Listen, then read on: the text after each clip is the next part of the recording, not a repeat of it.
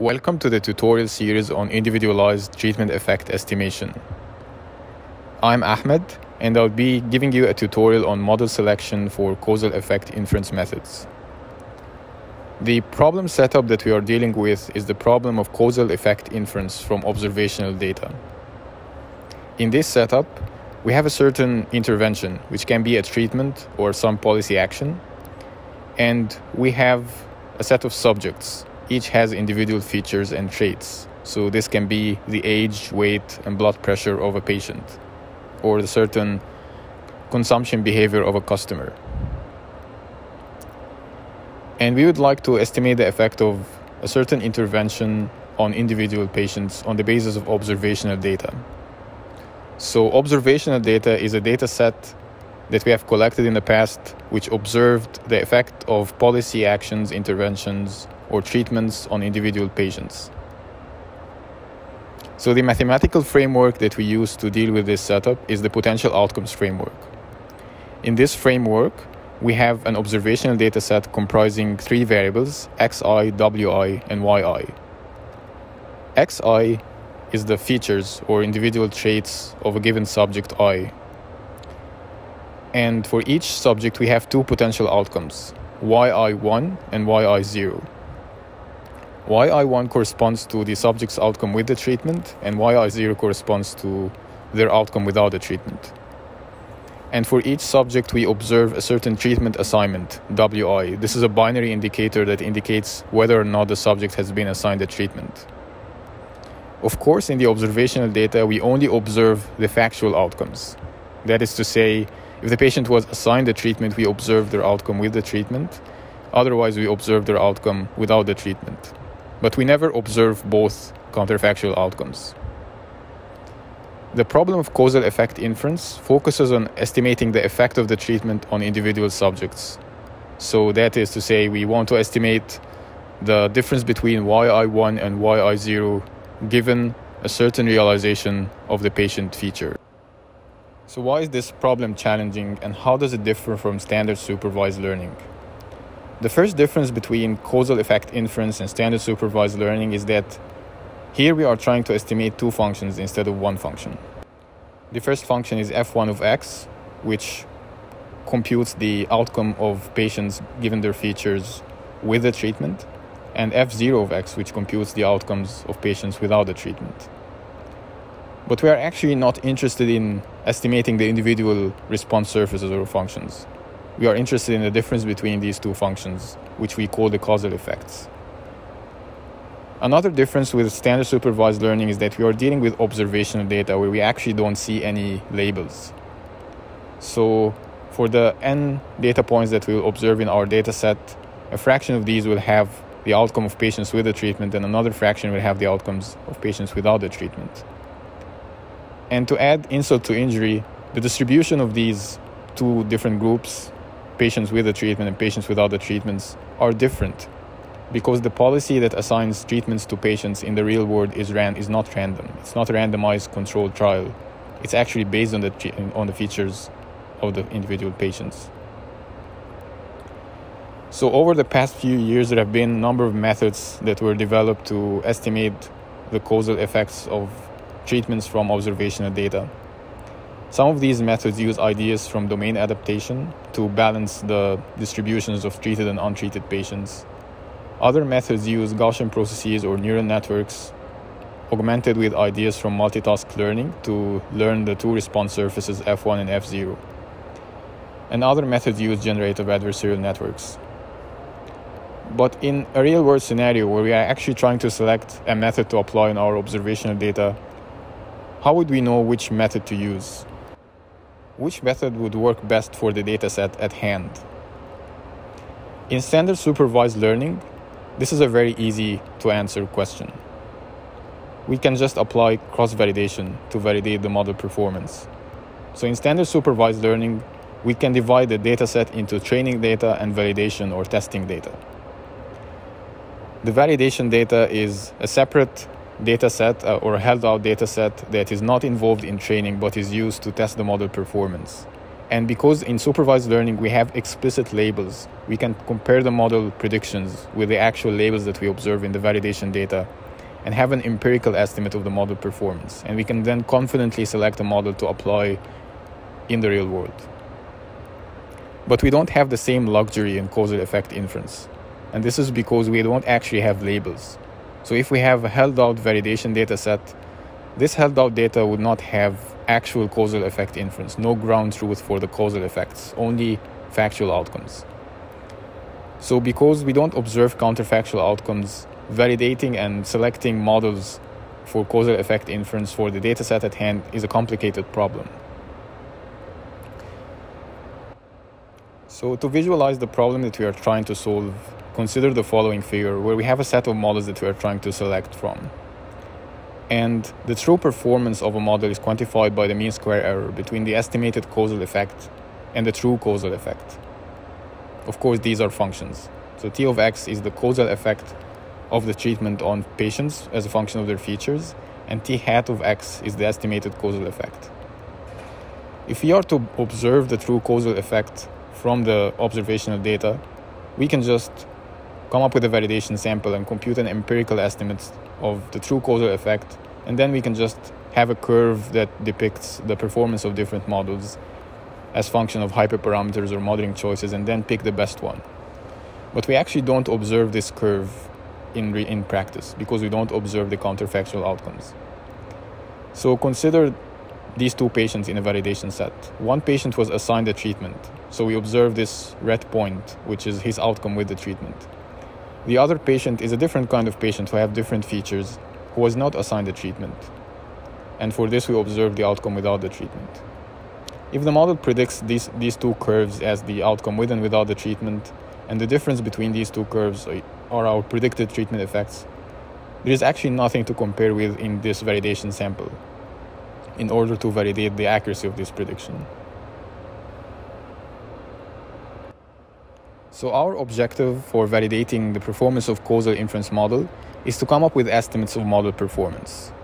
And to start by developing such an estimate, we first think of performance metrics, whether it's mean square error or any other metric, as a statistical functional.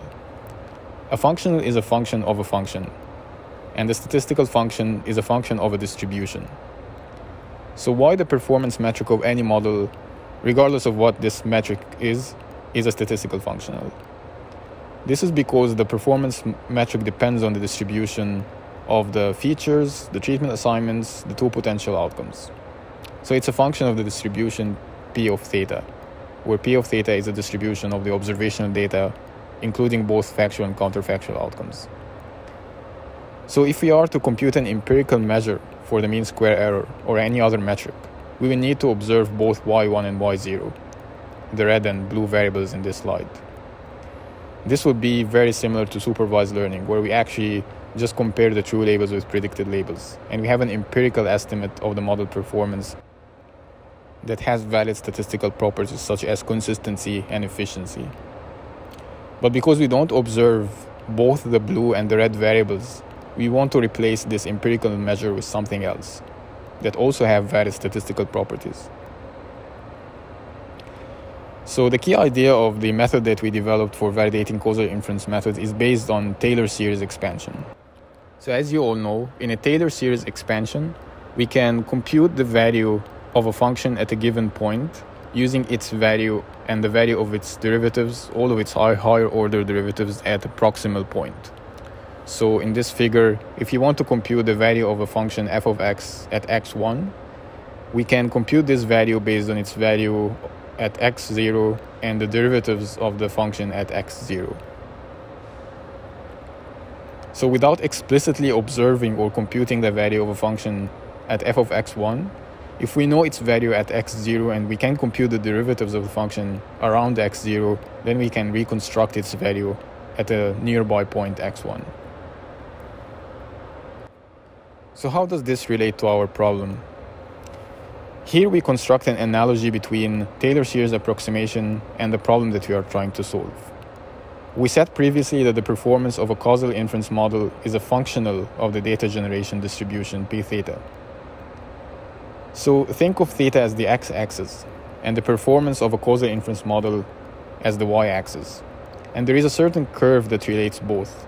So for different data generation distributions, we have different performances for a given causal effect inference model. So even though we cannot evaluate the model performance on the true data generation distribution because we don't have an empirical measure for that, we can still evaluate it in a close enough distribution and then try to use a Taylor series expansion to approximate the model performance on the true distribution. The distributional analog of a Taylor series expansion for statistical functions is called the von Mises expansion. And this expansion decomposes a statistical function at a certain distribution parameterized by parameters θ1 in terms of the same functional evaluated at a different distribution parameterized by θ0. And instead of relating the functions through their derivatives, as it is in the case in the Taylor expansion, in the von Mises expansion, the statistical functional is related to the statistical functional at a proximal distributional and the influence functions of this functional evaluated at this proximal distribution. So you can think of the influence functions as the analog of derivatives for statistical functionals. They evaluate the rate of change of the functional with respect to changes in the distribution parameters, and this can be thought of as an analog of the concept of derivatives in calculus. And this type of calculus is called functional calculus. So the key idea here is that we can predict the performance of a causal inference model using the influence functions of its performance on a similar synthetic dataset that is close enough to the original dataset. And in this synthetic dataset, we can synthesize the unobserved counterfactual outcomes. So in a nutshell, here's how we can estimate the performance of a causal inference model on an observational dataset. On the left-hand side of this equation, we have the performance of the model on the true dataset with parameters θ colored in blue. And the empirical measure for this true performance metric is inaccessible because we don't observe the counterfactual outcomes. But imagine that we have a synthetic data set with parameters θ tilde. Parameters are colored in red here. And this is a synthetic data set for which we can actually synthesize the counterfactual outcomes and obtain the actual empirical measure on the performance metric of the model on this synthetic data set. So having given this synthetic data set, we can estimate the performance of the model on the true data set using a first-order Taylor series-like expansion, where L theta of t hat equals to L theta tilde of t hat plus the first-order influence function term. And this influence function term is the influence function evaluated for the statistical function L, which is, in our case, the mean square error performance, which is evaluated at the synthetic distribution θ tilde. And because we have full access to the synthetic distribution θ tilde, we can evaluate all of the two terms on the right-hand side using their empirical measures. So this concept in statistics is called plug-in estimation. And to visualize how this would work, let's take this example where we have two data points for two patients. One was treated and one was not. And to evaluate the performance of a causal inference model on this data set, we start with a plug-in estimation step where we have a plug-in model T tilde. That's a model that estimates the ground truth causal effects, which can be any initial causal inference model. And then we use this as the ground truth and just validate the performance of any given model as if T tilde is the ground truth. And then there is a bias correction term which corrects for the bias induced by using the plug-in estimation model as the ground truth instead of the true ground truth. And this bias correction term uses this influence function term that I've shown in the previous slide to correct for the bias in the empirical estimate of the model performance on the plug-in labels. And this plug-in model corresponds to a synthetic data set that we have shown in the previous example. There is an alternative way to interpret this plug-in estimation-based way to validate causal inference model. And this relates to the concept of maximum likelihood estimation. So remember that in maximum likelihood estimation, where we have a parametric model and we want to estimate the parameter theta, we compute the scoring function, which is basically the log likelihood, the derivatives of the log likelihood function of the model, and then try to solve the maximum likelihood estimating equation, which is finding theta for which S of theta equals 0.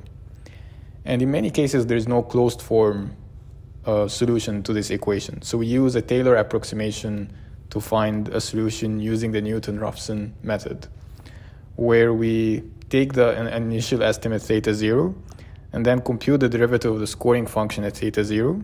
The derivative of the scoring function at theta 0 is the Fisher information as function of theta 0.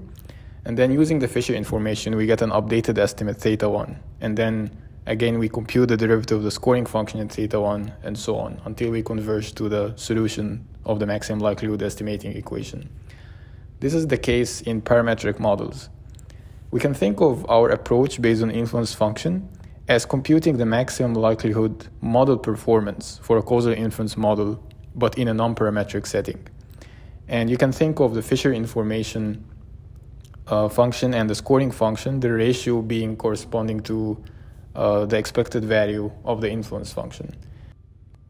So essentially, when we create this synthetic data set and use the synthetic counterfactuals as ground truth for the causal effects, and then validate the model performance using this plugged-in synthetic data, and then correct for the plug-in bias using influence functions, we are doing a kind of Taylor series approximation for the model performance on the true data set. But we can also understand this as doing maximum likelihood estimation for the model performance in a non-parametric setting. And in the non-parametric setting, as we know from the difference between parametric and non-parametric statistics, the ratio between the scoring function and the Fisher function is equal to the influence function.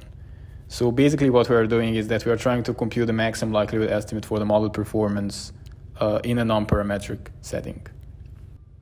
So what's the advantage of using this influence function-based method compared to maybe a less complicated but rather ad hoc method where we could, for instance, impute the counterfactual outcomes and use this just as a ground truth, or maybe just evaluate the model performance on factual outcomes? So the advantage of using this method is that it provides like a valid statistical inferences of the model performance. So if you look at the properties of the estimator of the model performance based on the influence function, we show that it's consistent and that it's efficient. More precisely, we show that if we include enough number of higher order influence function terms in our estimator, let's call this number m, then we can achieve square root and consistent estimation of the model performance. And this is the best estimate that you could get for the model performance. It's comparable in terms of its statistical properties to the empirical measure of the model performance in the case that you had observed the counterfactual outcomes. And the number of terms needed to ensure this consistency and efficiency properties depends on the dimensionality of the data, D. So if we have very high dimensional feature space, we need more higher order influence function terms to be included in our estimator. It also depends on the smoothness of the two response surfaces, the response of patients with the treatment and patients without the treatment. So even though it may be challenging in practice to actually compute these higher order influence function terms, we know that this estimation procedure is rigorous and gives you valid statistical inferences of the model performance. So having constructed this model selection procedure for causal effect inference methods, we can come up with an automated causal inference system that takes all the different models that have been developed in the literature, predict their performance on a given data set, and then select the best model that is thought to be the best for this data set at hand for practitioners to use in their analysis. And we show in our paper, which I put a link for in the last slide, that if we look at a large number of data sets, like 77 benchmark data sets, and we look at the performance of individual models and compare the performance of individual models to the best model that's being selected by our estimator at for each data set, we find that on average, using the model selection procedure gives you on average a better performance than any single model. You can also use this idea to construct ensembles of models or tune the hyperparameters of any single model, because hyperparameter tuning can also be thought of as a model selection problem. So this concludes our tutorial session. If you want to learn more about the methods that I've presented in this tutorial, please refer to these papers and the references therein. Thank you so much for listening.